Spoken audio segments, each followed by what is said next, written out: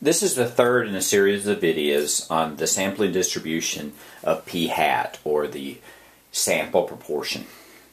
And in this problem, what we'd like to do is like to look at another example problem. So let's say that you're a candy bar manufacturer, and if 20% of all your candy bars are defective, we want to know what is the probability that fewer than 4 are defective if you have a shipment of 25 candy bars. So let's make sure we understand the problem. You're a candy bar factory owner. You're shipping out boxes of candy in 25 packages, 25. And you know that if you have more than 4, or maybe more than 4, then people will start complaining. So what's the probability that you have fewer than 4 bad ones in any given shipment? Now, some shipments obviously will have fewer than 4 bad ones, and some more. We just know what's the probability there. Okay, so let's look at this particular problem. So if we think about this problem, let's think. Here, P is equal to 0.2. That's the proportion of candy bars that are defective. And what we want to know is we are going to take, if you think about taking a shipment of 25, that's like a simple random sample of 25. So from that simple random sample, we can calculate p hat. And how we calculate p hat, all we do is we simply say, what proportion of the 25 are bad? So we have p hat. And the key thing about p hat is under certain conditions, right, that we take a simple random sample and their sample size is large enough, we know that mu p hat will equal to p. That is that p hat is an unbiased estimator. And we know that sigma p hat will equal to the square root of p times 1 minus p over n.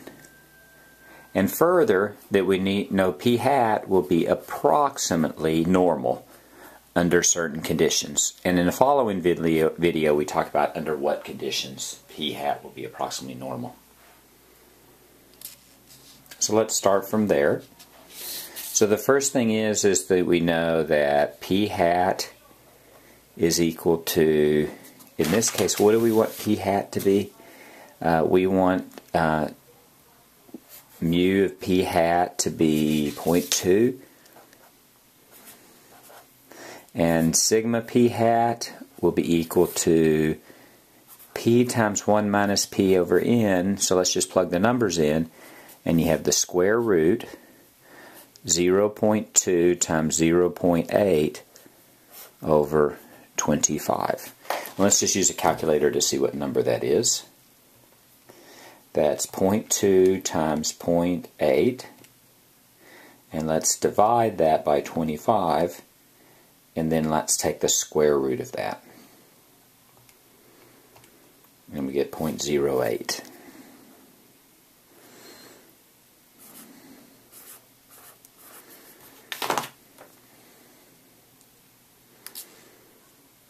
Now, since it's normally distributed, let's just draw a picture for a second. What we have here is we have a normal distribution, and we have the true number of bad ones is 0.2, and we want to know what's the probability that greater than 4 are defective.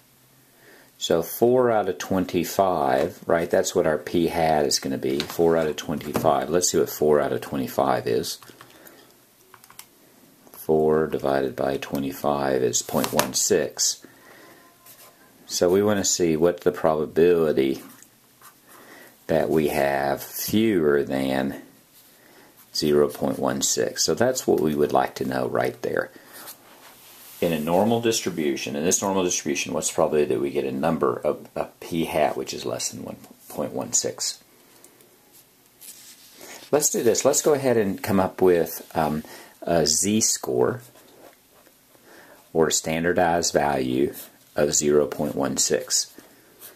So in general, the z-score formula would be x bar minus mu over sigma, with p's that's going to be p hat minus p over sigma p hat. In this case, it's 0.16 minus 0.2 over 0.08. Let's plug that in our calculators. 0.16 minus 0.2 divided by 0.08 is minus 0.5. That's our standardized value, or our z-score.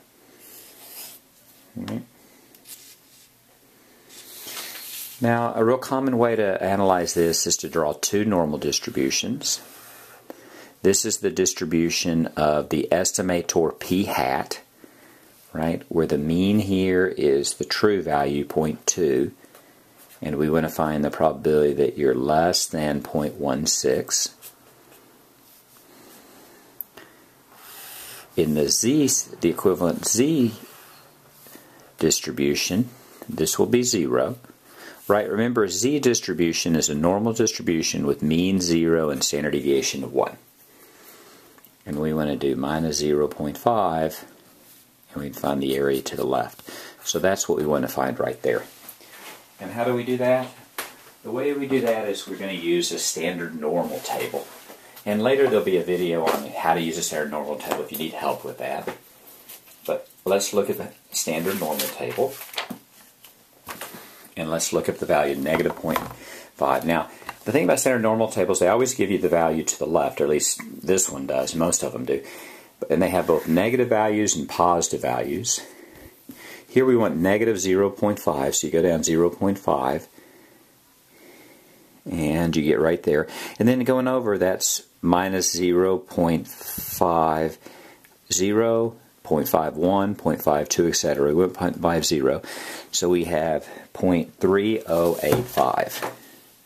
0.3085. In this case, we actually want the value to the left, so we take that value directly.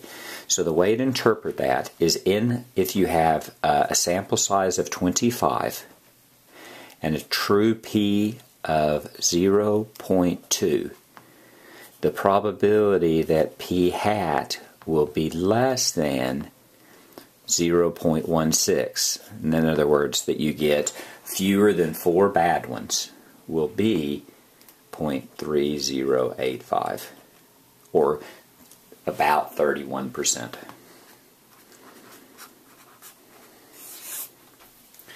And that's how you find, that's how you solve that problem.